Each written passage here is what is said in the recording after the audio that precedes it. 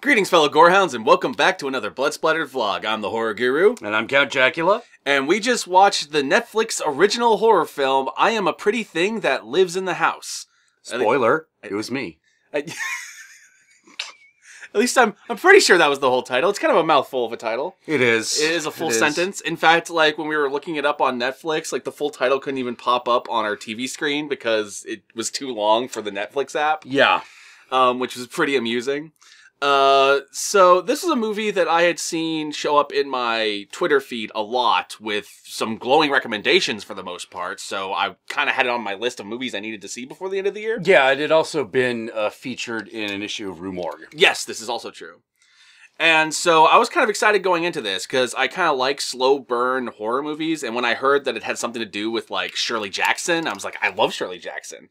She's one of the best horror authors of all time. So fuck yeah, I want to see a movie that's going to evoke the mood and tone of Shirley Jackson. Unfortunately, that's about all it evokes. Yeah. Is the mood and tone, but nothing else. Yeah, nothing else. Unfortunately. No. Spoilers. We didn't like it. Yeah. Like we're gonna try to be a little spoiler free for now, but yeah, I did not like this movie at all. Like, this movie reminded me of another movie I watched called The Last Will and Testament of Rosamund Lee, which is a movie when I was hanging out on Reddit, everyone seemed to really love, and it kept coming up as like one of the best movies of that year. And when I finally saw it, I kind of gave up on Reddit because I hated The Last Will and Testament of Rosamund Lee so much. Yeah, like, it just, oh. Well, basically what both movies do is both movies are like 50% voiceover of really floofy writing with like slow moving montages of a house and 50% actual story. But the story is leaving so much out of the audience's like grasp that I just get so uninterested and I stop paying attention. Yeah, it does that fucking thing. Well, first of all, it starts with a voiceover narration that's way too fucking long over this really slow moving image. Like I've read and listened to Shirley Jackson both on audiobook and in book form, and I've never gotten this disinterested listening or reading to her writing. Yeah. Whereas the writing in this that's supposed to evoke Shirley Jackson, I like within the first few sentences, I just stopped caring about what they were talking about. Like, yeah. You know, it's way too wordy, it's way too floofy, it's trying a little too hard, and I'm just like, you know what? Why don't we, instead of introduce the character this way, why don't we introduce her with the scene where she walks in and says, "My name is blah blah blah." Yeah. Because I would have preferred that, and then you could have evoked the mood of Shirley Jackson with like the scares and the dread of the house. But instead, they had to add the writing too, and this is not Shirley Jackson level writing. No, it is not. Not even close. It's trying really hard to be, but it just isn't. And it's also super confusing because this character goes through this basically what this movie's about is you have this what are they called, like home nurses? I forget what it's called. It's like live-in care nurse. Yeah, they're like hospice care nurses. They come to your house and they take care of you when you're either sick or, in this case, really old.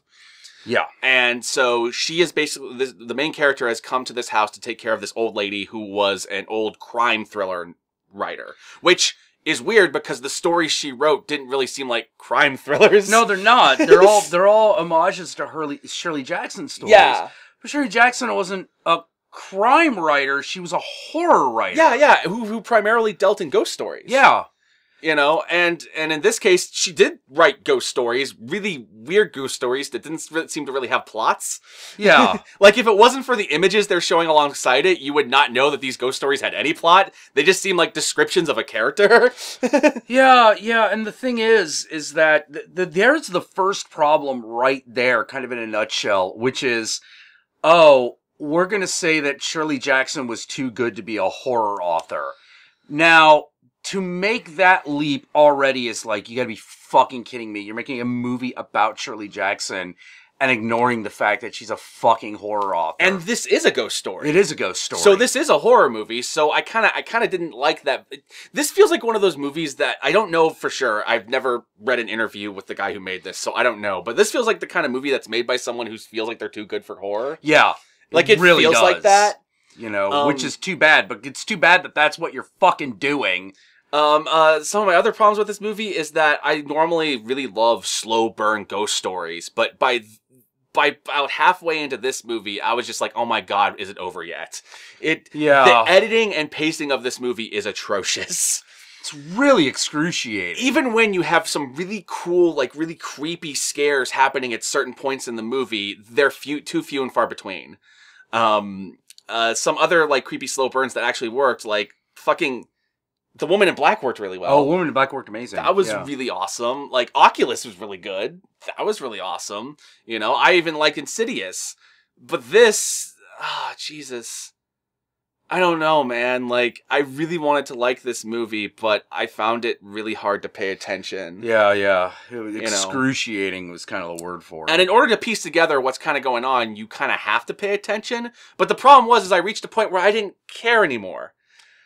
Yeah, I was paying attention to the whole thing. I was like, no, I'm going to pay attention to this one because this is a movie where if it's good, because I really wanted it to be good, man. Yeah. I really wanted it to be good. Because especially someone who's evoking Shirley Jackson. Yeah. You know, like it's like when someone revokes Lovecraft or Stephen King. Yeah. You want it to be get good. It right. You know, you absolutely want to get it right. But like instead of At the Mountains of Madness, this is kind of more like that one Stephen King themed horror game they made. That has like the same like black monster. Oh, Alan Wake? Alan Wake. Yeah. To where it has a lot of potential and a lot of good in it, but it overall just kind of shits the bed. Yeah. Big problem with Alan Wake is that actually, no, more I think about it, Alan Wake is kind of, if you've played it, it's actually a great analog because you're like, wow, I'm just walking around. Oh, and now I read a thing that sounds like it was written by Stephen King. Ironically, I think it was Alan Wake's like American Nightmare DLC they made, which was done like in the style of like a 70s zombie movie. That was a way better game than the actual proper game. I believe it. I didn't play it, but I think it was Alan Wake. I might be mixing it up with a completely different franchise, and I apologize for that. Well, yeah, but I do remember like Alan Wake had like a major DLC that they did. So like I think we're reaching the point where we might as well just go into spoilers because otherwise I don't think we have anything to talk about. Exactly. Yeah. So this is not a recommendation for me. Do so at your own peril. It is a Netflix original, so it will be available on Netflix if you have a Netflix account for free, so you don't lose anything for watching it except your time. Yeah, which may be a little more precious. Maybe a little more precious, but at least we're getting a vlog out of it, so all is not lost. Anyway, let's move on to the spoilers. Alrighty then, so, God, what's the first thing we should talk about in the spoiler section? Oh my God, I think the first thing is that, like, 10 minutes into the movie, I'm like, she's a ghost. Yeah. Yes. I was right. And then they're like, oh, is she a ghost? Or is she the old woman's dementia? And I'm like, she's gonna be both. Or did she just die? Because at the end, I think she was supposed to die, but she dies in like, oh God, I know you're evoking like old horror movies because you're doing Shirley Jackson and stuff, but she literally just dies of fright. Yeah. At one point in this movie. And I'm sitting there going like, well, hold on. This is like 2016 and almost 17 and we're having a girl just, oh no, I feel like I'm gonna faint. Like it's like that happens the entire fucking movie. I was just like, what? I get that this is a mousy character and all that stuff, and I know that it's possible to freak yourself out into a heart attack, but it just felt super pathetic. Especially since, and this is probably the big reason why it really doesn't work, is because the thing that scares her is hilarious. Yeah. Because there's this reoccurring thing about the ghost that she's reading about in the books. Okay, so basically the author wrote these books about this girl she knew who told her story and was dead. I guess told her story while she was dead. I guess the idea was the ghost was talking to her. Yeah, apparently the ghost is talking to her. Because the ghost lives in the wall because it was buried in the wall, I guess. God, like I said, I was having trouble paying attention.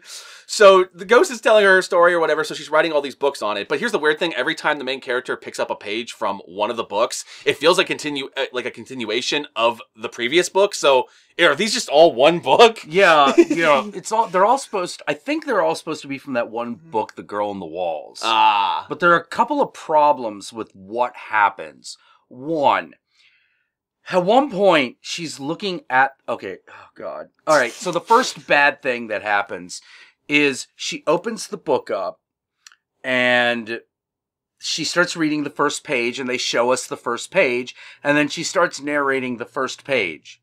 They don't sync up. Yeah, it's the a completely different she writing. Writes is not the page you see, but it's obviously supposed to be the beginning of the book, and I'm like, what?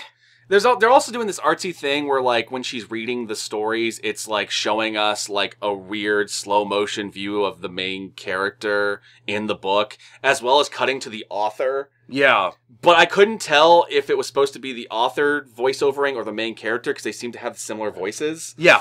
So I was a little confused there.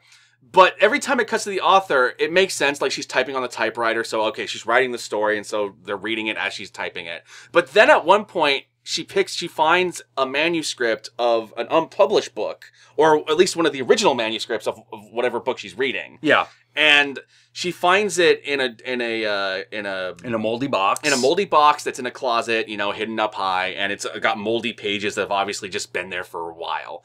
And she's going through it and reading it, and when it shows the author's side of that, she's still on the typewriter. Yeah. It's a handwritten manuscript, but we make this big thing out of the fact that she used a typewriter. And you're just like, well, I know a lot of writers would sometimes write it by hand and then typewrite it, but you're now cutting to the typewriter as if this version was written on the type. That is really terrible visual storytelling. Yeah. And it makes no sense because you're like, it can't be Polly writing it because she doesn't start telling you the story until she's a ghost. Yes. And it's not like the fucking, you see a pen move by itself or anything. It's like, oh, this is the original manuscript. I'm like, well, we can assume that maybe she wrote it and then type it, but then that never happens. She's just writing on the typewriter directly, like a lot of people do. I think including the way Shirley Jackson wrote. Sure. So why do you have a written manuscript for a typed that didn't make any fucking sense. It was such a weird juxtaposition of images, because I'm just sitting there going like, wow, that could have easily been fixed if you just had her like writing down. Yeah, exactly. She could have just been writing it down, or they could have been moldy typed pages. It's one of the many small things that happens in the movie that just left me going like, okay, what's happening? Oh, I don't care anymore. Like, yeah. You know? And another thing that is a big problem. Another thing that's a really big problem is the fact that the main fucking mystery of the story, that being, hey, is there a dead girl in the walls or not, isn't answered. Yeah, I can assume that maybe, because if you take the whole ending literally, then she ran into the ghost, and then she died of fright, and then the old lady dies because there's no one to take care of her, and then they're both part of the house, and then someone else moves in, and now they're haunting those people. Yeah, maybe. But it's not done in a way that makes that clear. No. It's like it's unintentionally ambiguously shown, and actually, I don't even know if it's intentionally ambiguous, but it's one of those things where I'm just like, no, you can't... I don't know. If it is supposed to be ambiguous, it's not satisfactory. No, it really isn't. Like, like Inception is satisfactory. It's very satisfactory. You know, but this is not very satisfactory. I'm just sitting there going like, God damn it! What's another case where I barely know what's actually happening, and I'm supposed to be engaged by this? Like, I just... Yeah. I could actually... Here's the thing. I actually could follow everything that was literally happening on the screen. The problem is you're still sitting there going, why? Well, there's also like some small little things, like the choice to have them have one of those chair racks where you put the chair up on the wall. Yeah. So like, there's this one scene where she's sitting there on the phone, and I'm sitting there going like, oh shit, there's a chair on the wall. So I thought that was supposed to be like a scary moment that she's gonna notice or whatever. Yeah. I'm like, oh, it's not. God damn it, I have no idea what's happening anymore. Yeah. There's also a moment where she's talking to someone on the phone. She's like, oh, I don't know if I want to go there. Okay. Then the thing is I'm like, go where? There's no part of this house we've established she is afraid of. And on top of that, the way they handle her on the phone with never showing us who's on the other end, never putting any sound on the other end, it made it feel like we're supposed to assume that there's no one actually on the other end. Yes. Like, this girl's absolutely crazy, you know? And so it was just... I don't know. Just something about the way they decided to shoot and edit this movie just left me going like, I think you're making things more confusing when what's literally happening is actually kind of simple. Yeah. It's like the filmmaking is making things seem more complicated than it really is. Yes. You know, and that is actually probably a good reason why I felt this movie was a little too pretentious. This movie is way too pretentious. And I'm a guy who likes art house films like Antichrist. And, no, Antichrist is great. Yeah, you know, it's a great movie. I love that movie, but I'm sitting there watching this movie going like, oh my God, just shut up, you pretentious piece of shit. Like, yeah. You know, I just... Oh. And the thing that's sad is that there are a couple of moments where you're like, actually, this is kind of working. Well, like that scene where she sees the mold on the wall, and then later she's washing some dishes or something, I think. And then she starts noticing mold on herself. Yeah. And then her arms start growing really big and bulbousy, and then she starts freaking out. That was a great body horror moment. That was like, I'm looking at that going, ooh, yeah. Yeah. And so you're thinking like, oh, she's like the house. There's a weird subplot where she tries to talk to a television set. Yeah. Which was, I thought, an indication that she's supposed to be crazy. But I wasn't sure if the ending was confirming that or not. Yeah, you don't know. So she's sitting there talking to this television set and clicking it on and off, and then there's like this scare of like the ghost in the reflection of the TV when she turns it off. And that was a decent scare, though I was still confused on why the television set thing was happening in the first place. Yeah. You know, it wouldn't be one thing if you had it be like, oh, well, the reason why she took this house is because she heard that the author was in this house and that the house was haunted and that's how she wrote all her books. And so she wants to talk to the ghost. That would have been something. Yeah, that would have been something. That would have given me something. Because you know what the other thing I don't know about this whole story is? What is the main character's actual want? Oh, shit, you're right. I have no idea. Yeah. I have no fucking idea. Like, she's just there. I have no investment in the main character because I have no idea what she wants. Shit. That's like writing 101. Oh, fuck. No. Yeah. You know? Yeah, you have no idea. Holy crap. You have a better idea of what the fucking executor of the estate I know wants. what he wants. I know what the old lady wants. She keeps wanting to talk to Polly again. Yeah. You know? Yeah, the executor of the estate just wants to spend as little money as possible. Mm-hmm. But the main character, I have no idea. This is just, as far as I know, this is just a job to her, and she doesn't want anything Exactly, else. and because I don't know what she wants, I don't know the motivation of why she does certain things. You know? Yeah. Why is she going through this boxing thing? Is she bored? Yeah. You know? She doesn't seem bored. She seems like she's terrified of everything. Yeah. So what's going on? Like, is she reading the book to pass the time? I could buy that, but like, it's a fundamental problem on a writing level. This is a movie.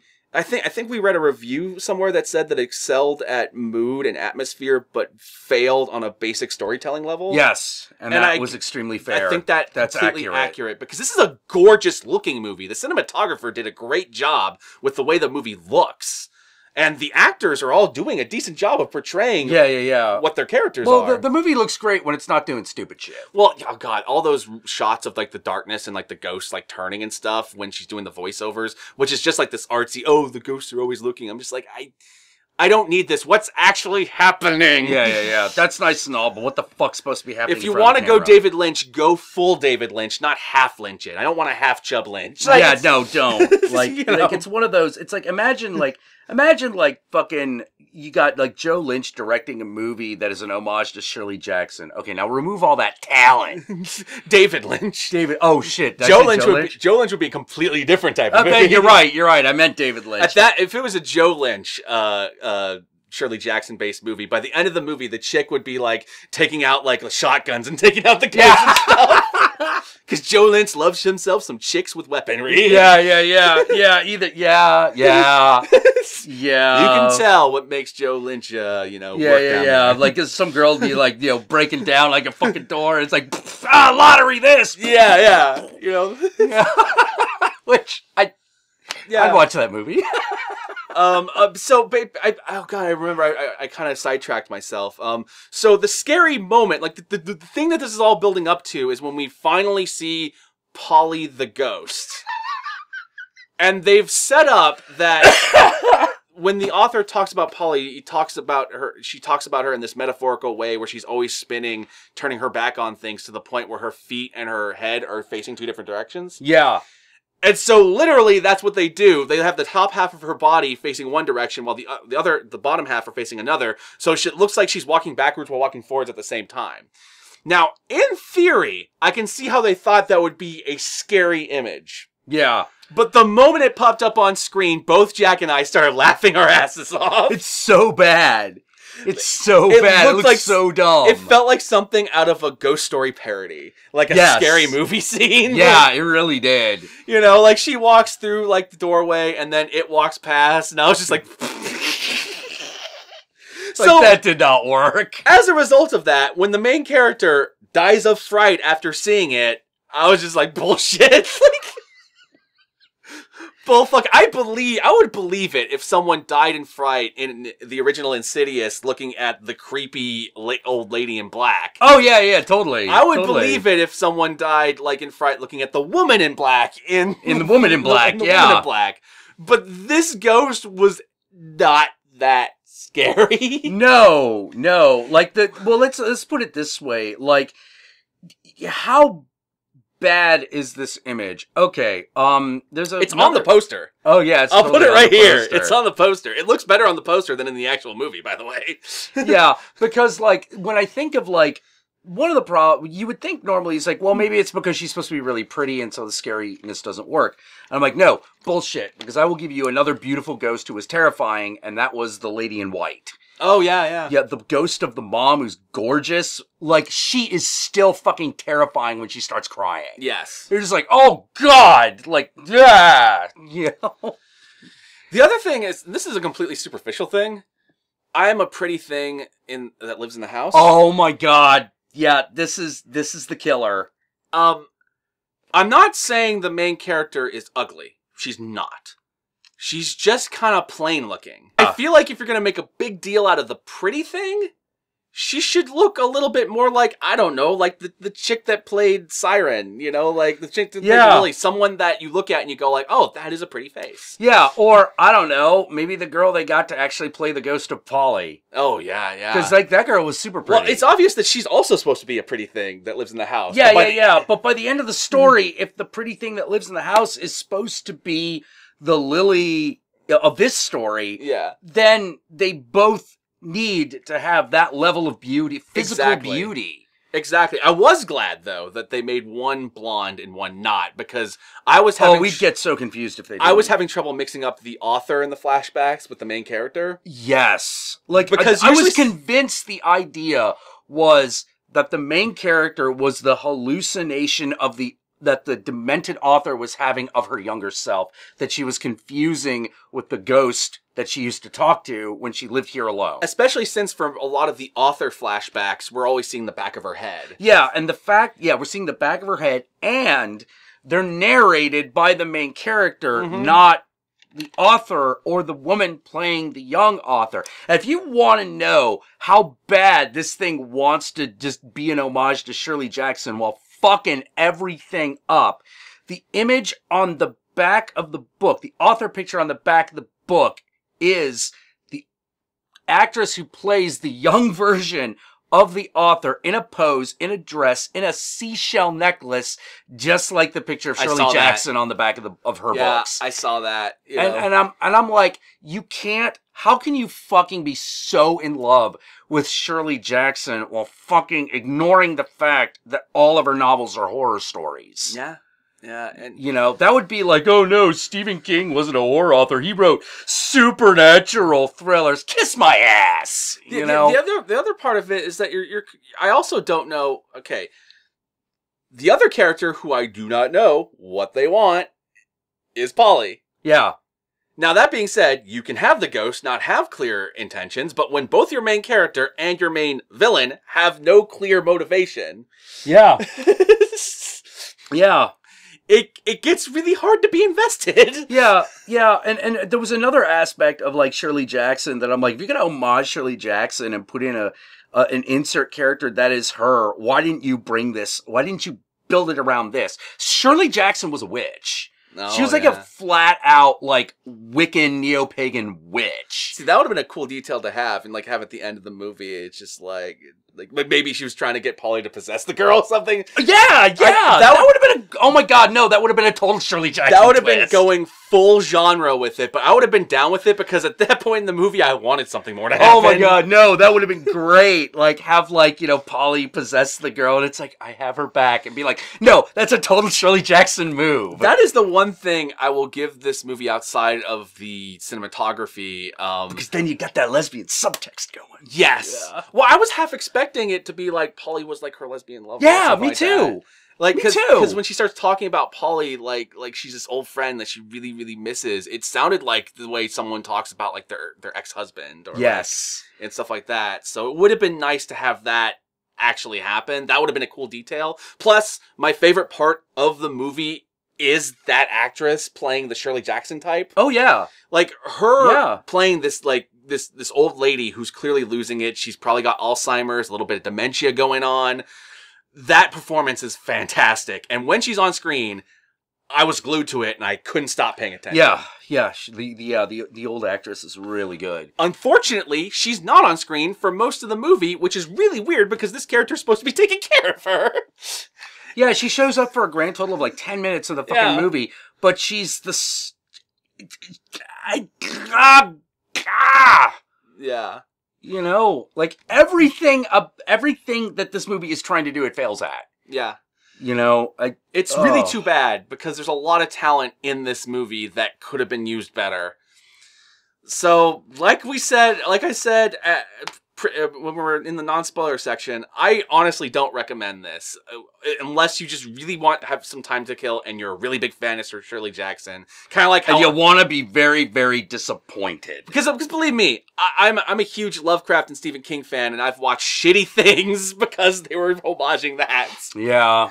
So believe me, I get it. But I personally don't recommend spending too much time on this movie. Yeah. No, that review did it. It evoked the mood, but nothing else. Exactly. It didn't have any of the other things going for it. And that's a real fucking shame because one of the great things about movies that homage authors, my favorite one is actually Kafka. Kafka's great. Yeah, I really love that one. Like Kafka, Naked Lunch. At the Mountains of Madness. At the Mountains of Madness. That's evoking two authors at once. Yeah. But like when it's like an author love movie, you always... In the Mouth of Madness, sorry. Yes. Yeah, sorry, the poster's over there now. In the Mouth of Madness. In the Mouth of Madness. But like, when you do an author, like, love note movie,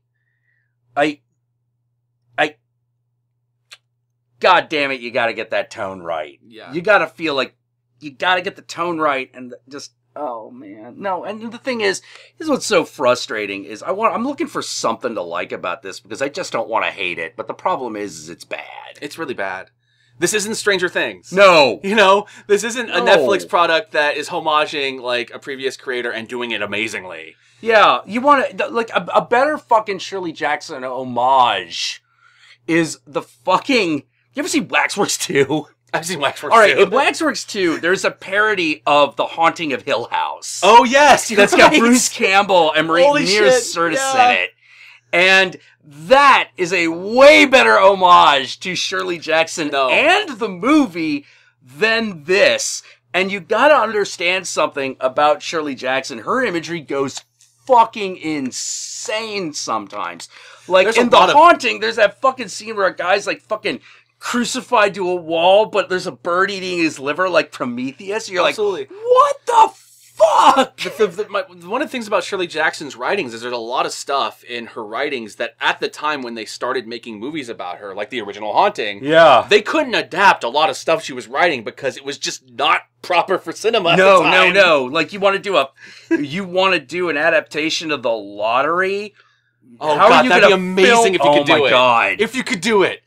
Yeah. Like, I feel like, in many ways, that's kind of what The Wicker Man is. Like, make it about dudes on an island.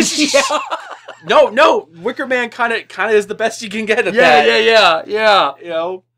Oh, man. So now we've reached the point where we're just talking about our love of Shirley Jackson. Yeah, so there's quite a lot of it. I think it's about time for us to close this out. So peace out, my fellow gorehounds, and don't bother. Don't bother.